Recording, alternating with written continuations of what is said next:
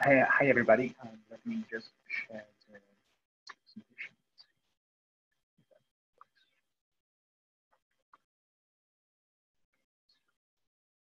Gwen, can you see the presentation? Yes, we can see it and we can hear you. Oh, great. Yeah. Okay. So I can start. Yeah.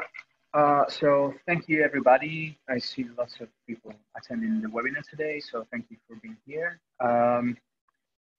So what I'm going to talk about is, as anticipated, it's something about the OpenAIRE research graph.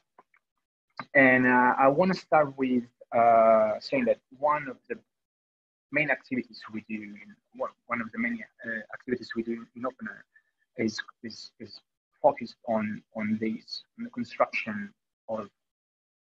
Wait, my son is not. Can you?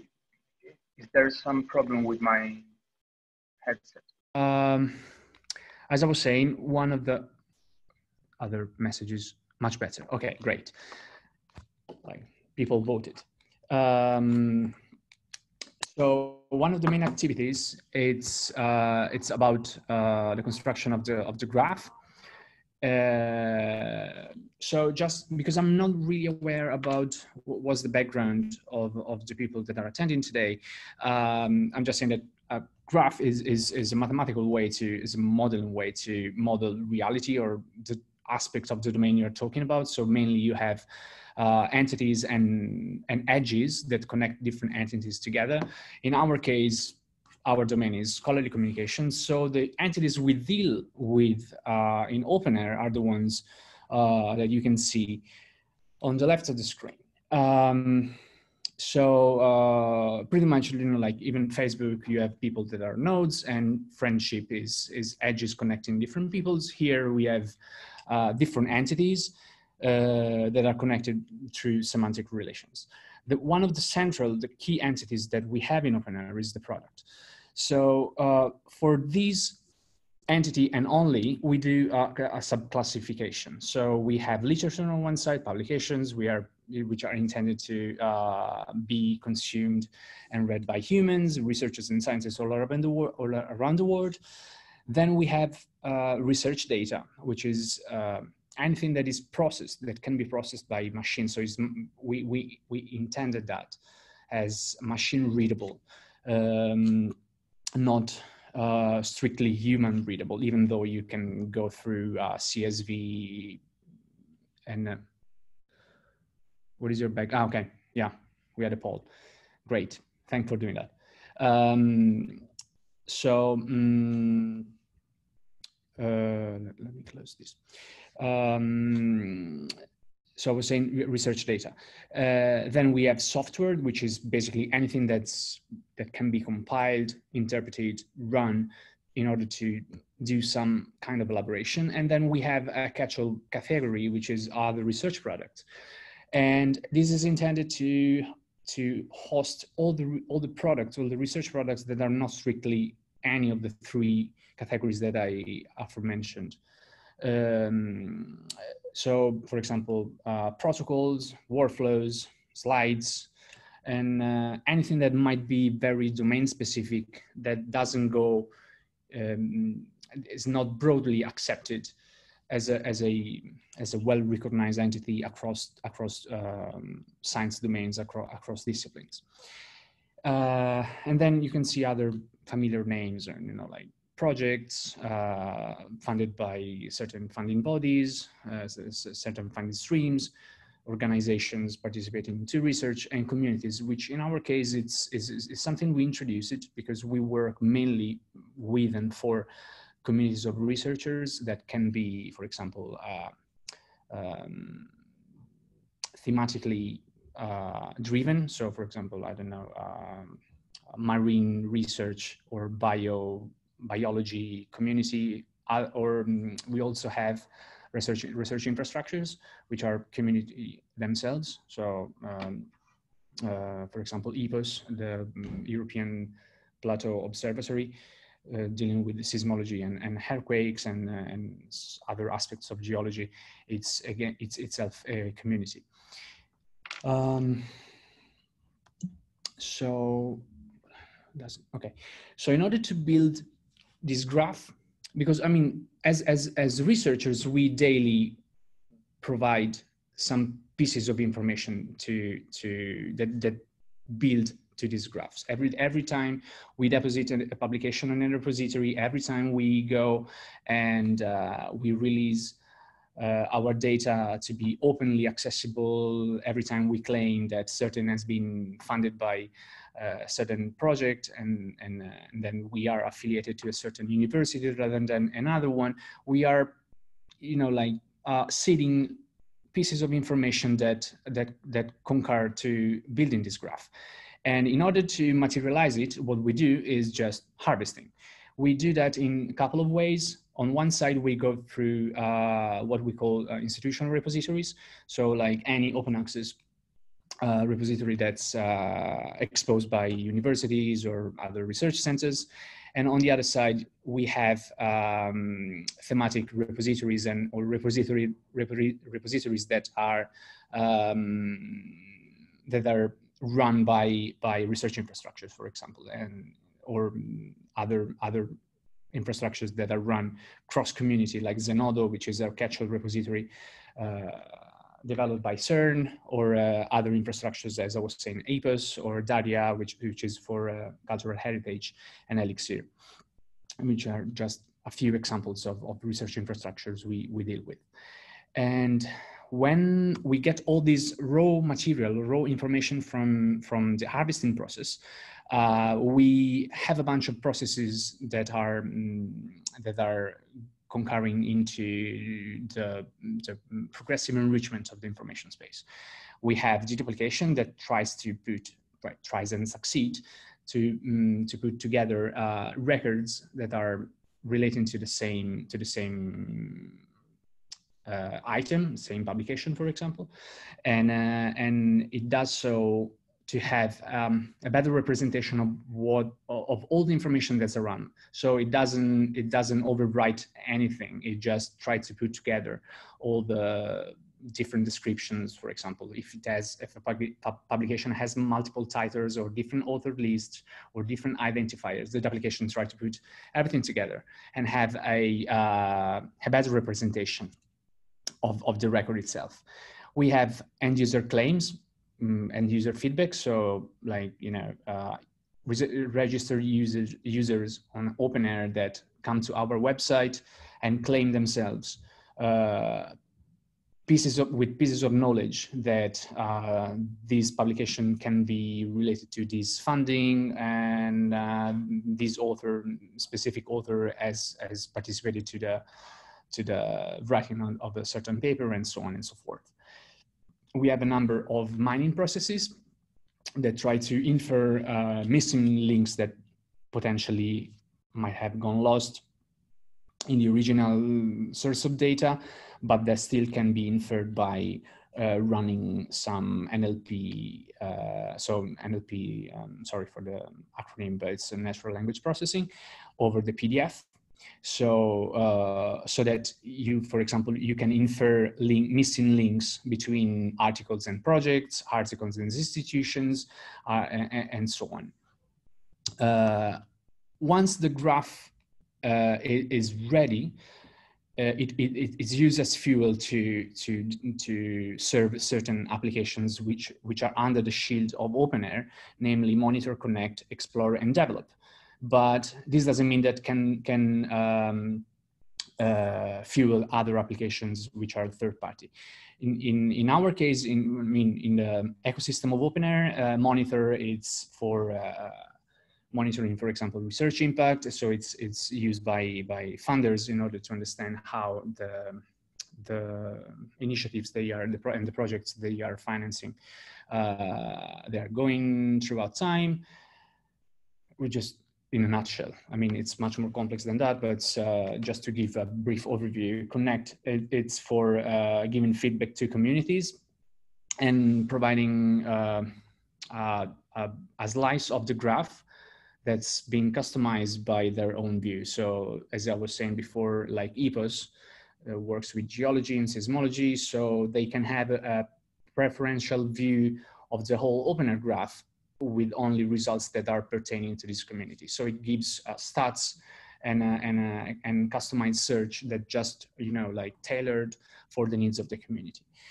Explore is the search engine that you might know already. So you just go there and it's like Google Scholar, but running over OpenAIRE Research Graph. And develop is intended to serve through API calls the needs of developers that might want to develop and to query in a programmatic way the information space, the graph that's produced by OpenAIRE. Also, what is going to be part of the European Open Science Cloud as a scientific product catalog. So it's something that we are pushing for, and hopefully in the near future, like the entire OpenAIRE Research Graph is going to take part of the EOSC ecosystem core services as the main scientific product catalog. So, like, these are the key properties of the OpenAIRE Research Graph. The main one is that is intended to be open. So all the material we get, we release it with CC0 royalties, CC0 right. So it's like everyone literally can get into whatever they prefer to do with the data we expose. Some parts of the material we have and we redistribute cannot be redistributed with CC0, but they are rather distributed with CC BY. And this is because we get them with this more restrictive license. So we couldn't possibly redistribute them with CC0 because it would be more, you know, like relaxing constraints. But for example, all the information we get from Microsoft Academic Graph is distributed to us via Open Data Commons by license, so it cannot be redistributed with CC0, but still it can be redistributed by us, and you can use it provided that you reference the Microsoft Academic Initiative back. One of the other, the second property of the OpenAIRE graph is that it's complete, or we have been trying so far in the last decade to have it as complete as possible. So I'm pretty sure you can find here like plenty of logos that you know. It's like, but yeah, we get we rely on trusted and like in a scholarly word, trusted sources in order to get the information we need and in order to construct the whole graph. And you can see here, like, there are sources that are devised mainly for software, other sources that are mainly devised for providing scholarly metadata and bibliographic records, other ones that are completing all the information regarding authors, read-through data, and Cordis that are Cordis mainly for projects, and read-through data for providing like a reliable list of data sources and data providers, and so on and so forth. And also, like on the right, thematic and community-driven, community-specific repositories and data sources. As I was mentioning before, it's deduplicated, which means that again, we try to provide a better representation of a singular record by harvesting and putting together all the information that comes from different sites. There are I put a couple of bibliographic references that explain in details the deduplication process. So if you are curious to see what we do and how we do that, that's like plenty of information, is everything documented, and you can check. One is a thesis, and the other one it's a poster. So it's there's an overload of information over there to check, and in order to disclose which are the internals of the internals of the deduplication mechanism. We do deduplication for mainly scientific products and organizations. So publications like that are merged together, and organizations, because organization can be manifest through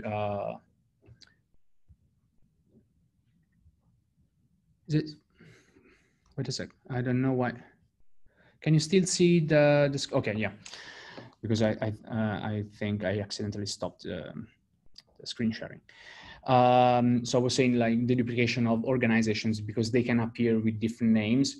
So we don't want to have, for example, our monitoring application to provide different results for the same university appearing in with different variations. We want to have all the indicators merge into one. So that's why it's a key part of our monitoring infrastructure, for example. It's intended to be participatory, because anyone can take part of this, can be inserted in the OpenAIRE loop. So anyone that literally want to provide material to OpenAIRE can do. It's welcome to do so. And the same way, anyone that wants to consume OpenAIRE research graph, is invited to do so. It's transparent, because for every information we have in OpenAIRE and we provide provenance information stating where the information comes from and what are the reliability indicators and trust for the information we obtained from mining. So because the mining can come with a threshold of uncertainty, we always burn this kind of information within we label this information together with the piece of knowledge that has been inferred. So because in principle you could say prune the whole graph with anything that's below a certain threshold of trust, so that you restrict your observations to only something that you retain of high quality for your application.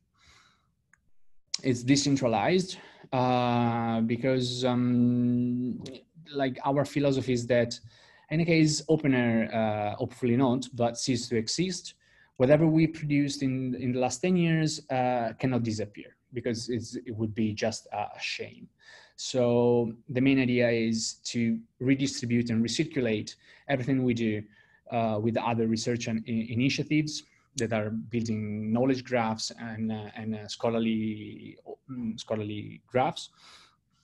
For example, the three that you can find at the bottom of the slide. And we also redistribute whatever we find to content providers that are providing us content. So the broker service, which is part of the let's say application, provide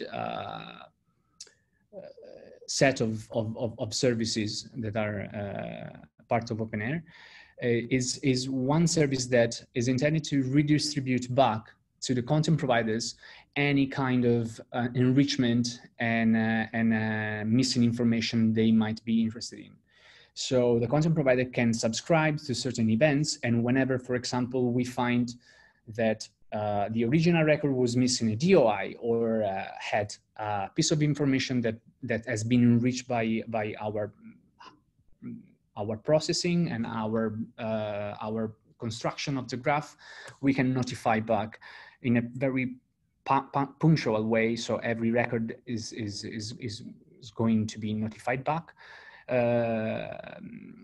We can do that for every publication, for example, and notify all this new information and enrich information back to the original content provider.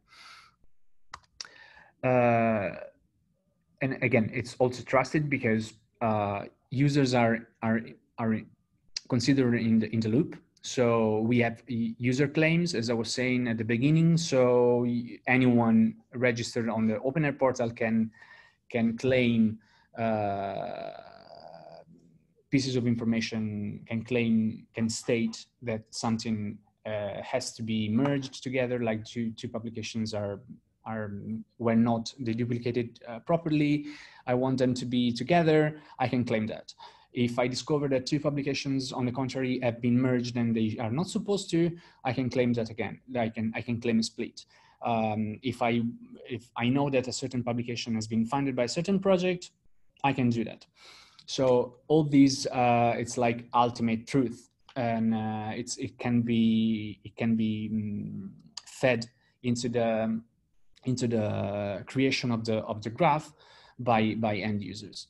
Also, from December, we are part of the ORCID. We're member of ORCID, which means that not now at the moment you can only log in, but in the future we are going to link OpenAIRE and ORCID in the sense that you can send publications that you find on OpenAIRE directly to your CV on ORCID. So you can curate and enrich and claim all the publications and data sets and projects and software and other kind of products that are present in OpenAIRE and send them and curate your CV on ORCID. So populating the graph. So we do this in a kind of different way from what we've seen in other similar initiatives. So we have like every source of every kind of repositories that we harvest from is treated as a hybrid source, because we noticed at the beginning we were like, if we harvest from a institutional repository, we were thinking that pretty much everything was like publications, and well, turns out from experience that's not really the case. So we learned on our own expenses that it's better to consider every repositories we harvest from as a hybrid source. So we have in place some mapping mechanisms and that try to classify every single record that is being harvested into one of the 4 categories you see here. So publication, datasets, software, and other research products. The mappings are public. You can have a view at them if you follow the documentation on the website. And this is something really peculiar that we do. Another thing that it's implemented by OpenAIRE, it's like this, the automatic bridging of research infrastructures and scholarly communication. So what you traditionally have for research infrastructure is what you see on the left. So a research infrastructure running an experiment with a certain method, certain settings over against certain data sets with thematic services and producing possibly new data sets and so on. What we do in OpenAIRE is just is together with a strong liaison with the infrastructures and research infrastructure, we managed to plug the scholarly a better scholarly communication process right into the infrastructure, so that whenever they run experiments, they through OpenAIRE Connect, they can push automatically all the parameters and data sets and input methods and data sets produced, anything that's worth mentioning into Zenodo. And which means that the experiments, the experiment they have just run will be reproducible and transparent for all the community. And this is something that was missing, because at the beginning, when only the left part was present without the OpenAIRE Connect effort, the scientists of the research infrastructure, or the infrastructure, had to manually sit down and push the records onto the pertaining repositories, which means that seldom, because it was an automatic, that seldom they would do that. And in this automatic way, instead, we realized that, and the communities as well, and the infrastructures as well, they realized that it was much better and actually improving open science and transparency and reproducibility of any research effort they are carrying out. Also, one Zenodo is any kind of record that comes from research infrastructure is fed into Zenodo, that it also is collected by the OpenAIRE harvesting infrastructure and fed back to the research graph, which means eventually will be processed and take part of the new version of the research graph. This is just an experiment for the EPOS infrastructure, but it's exactly what I was telling you before. So how the research infrastructure automatically materialize any experiment, every experiment actually, and push the records onto Zenodo. So not every source that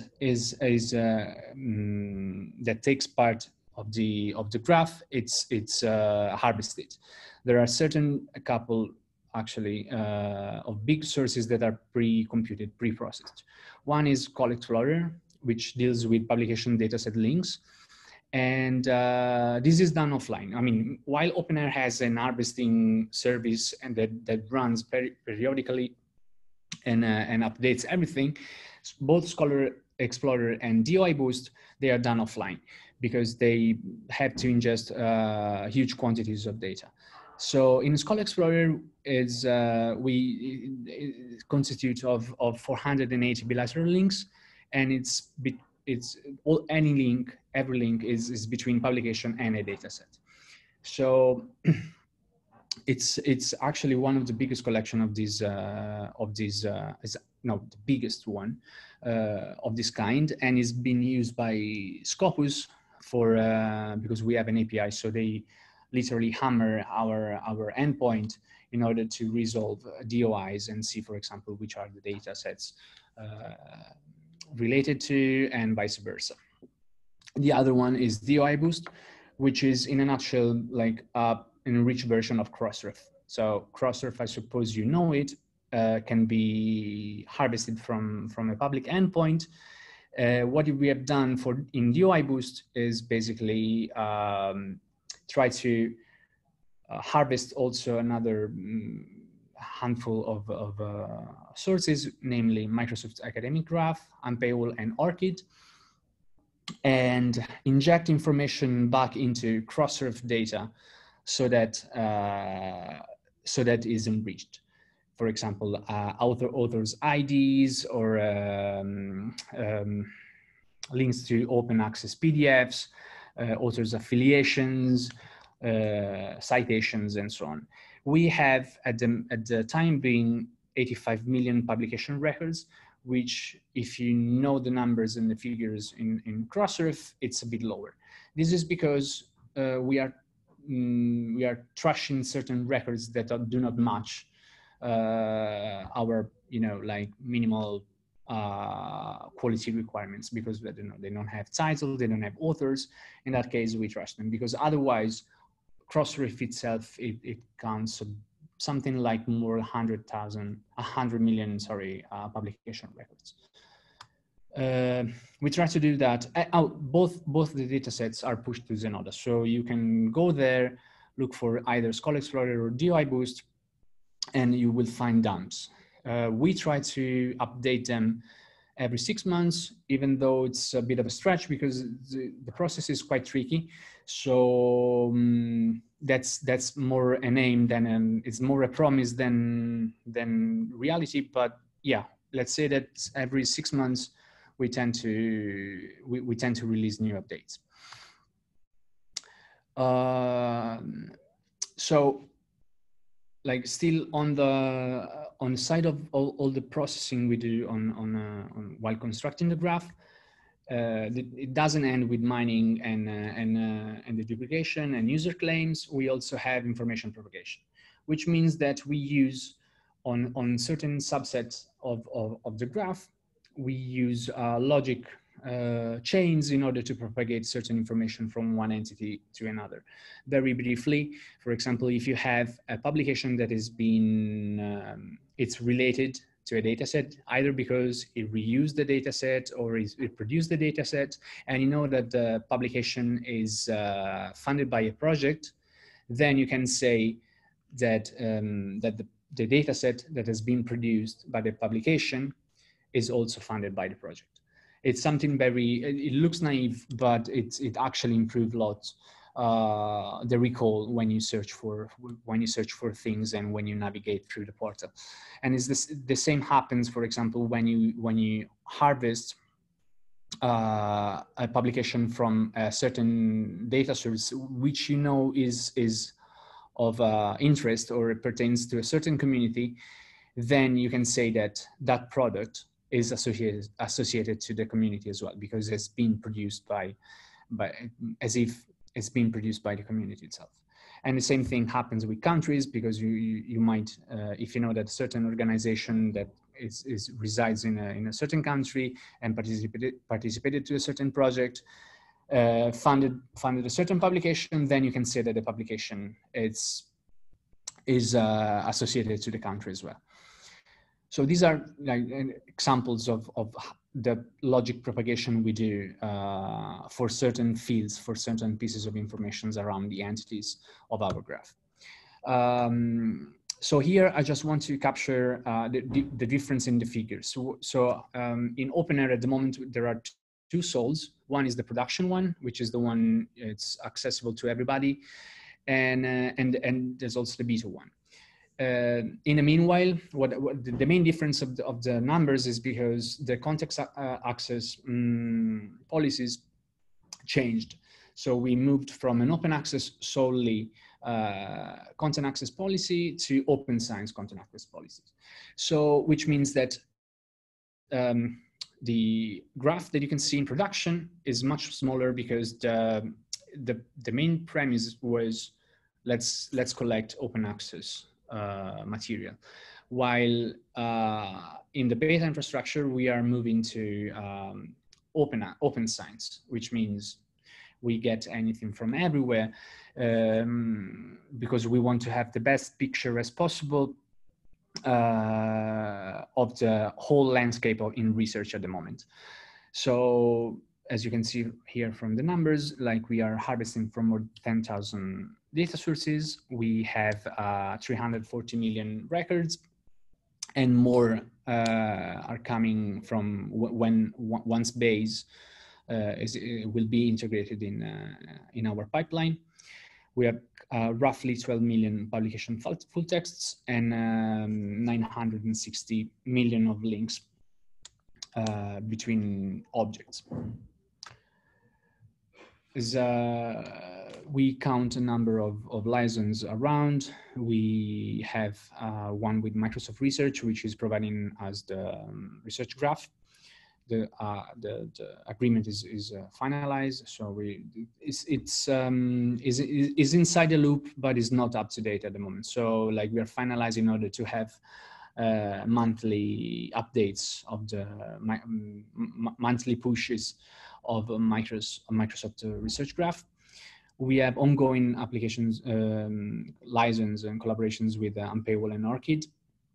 And also we participate to an interest group in the Research Data Alliance for Open Science Graph for fair data. And we collaborate with a number of different projects, and we exchange information and expertise and data sets back and forth.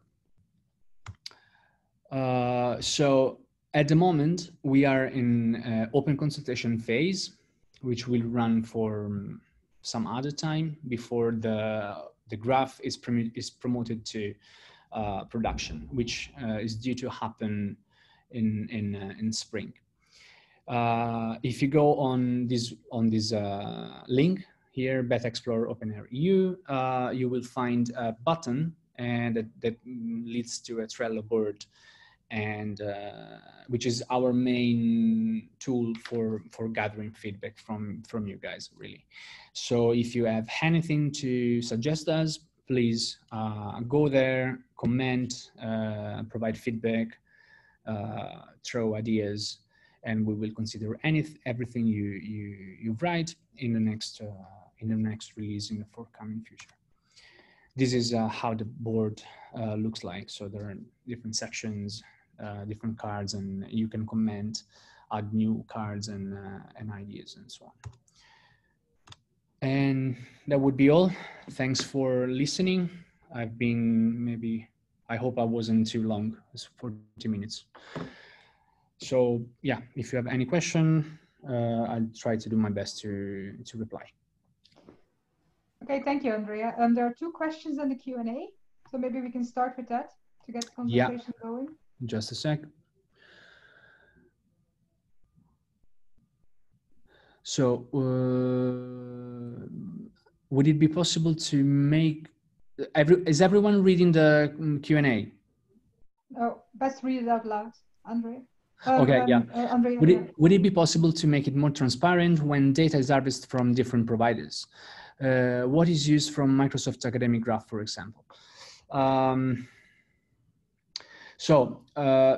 As for this question, I would say that so Microsoft Academic Graph takes part in the OpenAIRE pipeline when we build DOI Boost. There is a publication. There is an article on deposited on Zenodo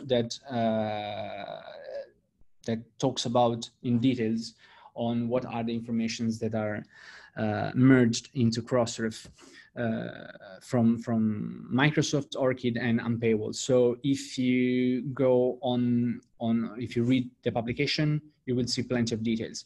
Then, of course, once DOI Boost is constructed and fed back and fed into the OpenAIRE graph, all this information flow in the OpenAIRE graph construction. So it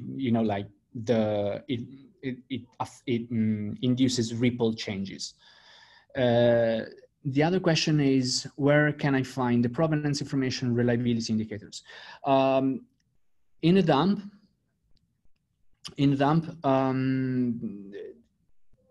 for example, again, when building DOI Boost, when we say that a certain author has a certain identifier, we have a trust and we have a provenance information. Both are labels.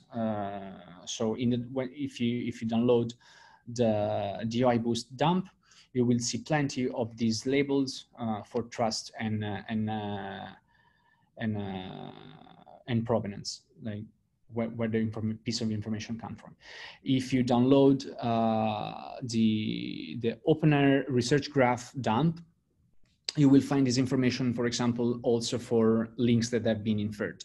So at some point, if you see a link between, let's say, a publication and a project, you will see that has been produced by this algorithm, and the trust threshold for this information being produced is 0.75.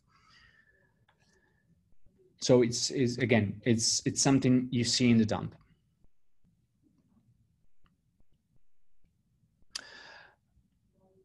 Okay, so Ian, congrats, thank you. Which is the technology the graph is deployed on? A graph DB, for example, a triple store. Have you flattened the graph on a text search server for better search experiences? The graph, so I know to some extent it can be misleading, because when I talk about graphs, I tend to think about RDF, all these kind of triple stores and this kind of things. Actually, what it's a graph as the web is a graph. So like the web it's a graph of web pages pointing back and forth.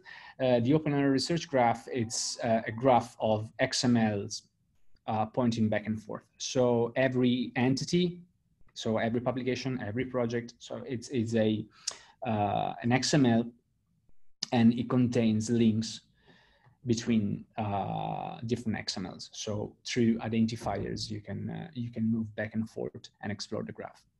So there's no triple store really. There is as part of OpenAIRE, there is an effort which is about linked open data, but that's a projection.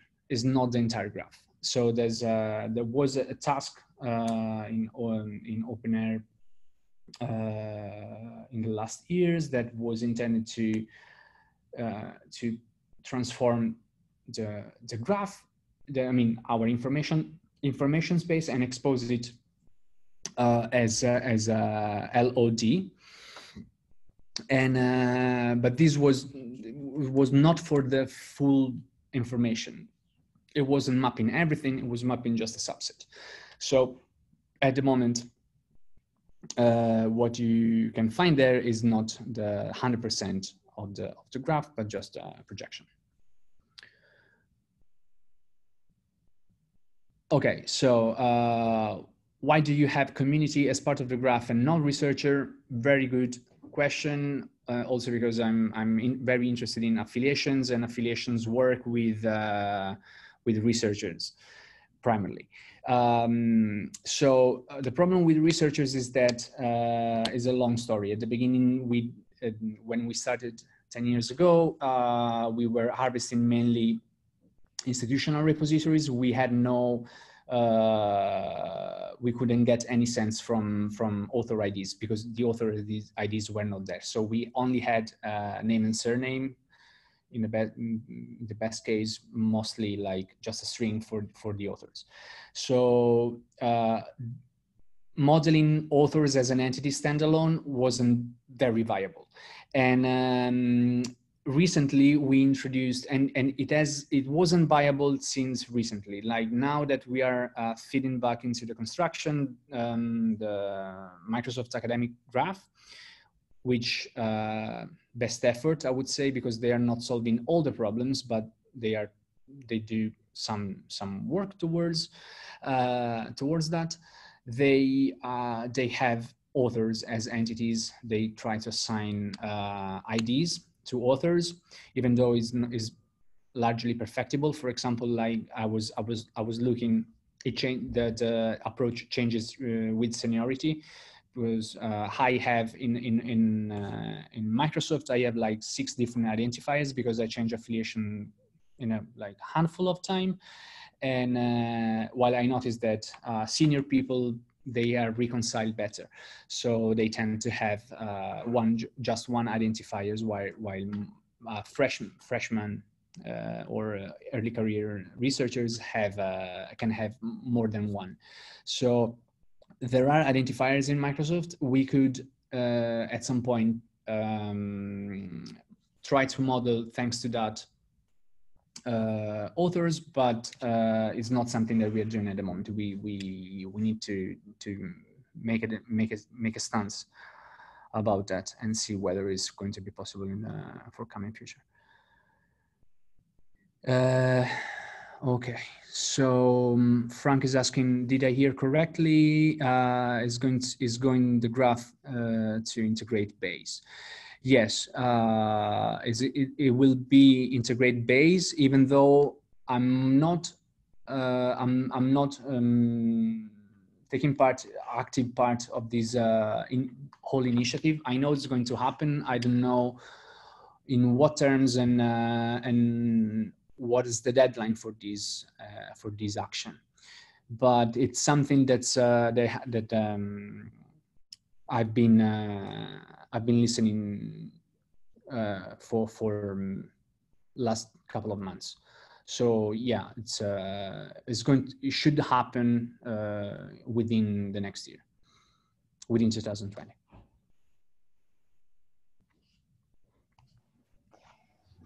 Okay, so I see the Q&A box remains empty for now. Thank you very much, Andrea, for this very useful presentation. As I said at the beginning, this is definitely not the end of the consultation session and of the work that we're doing on the research graph.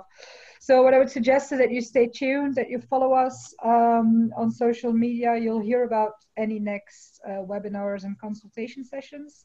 And you'll all receive an email with a link to the recordings once they're available. And so if you have any additional questions, feel free to contact us at webinars@openaire.eu or Andrea directly, whose email address is now on the screen.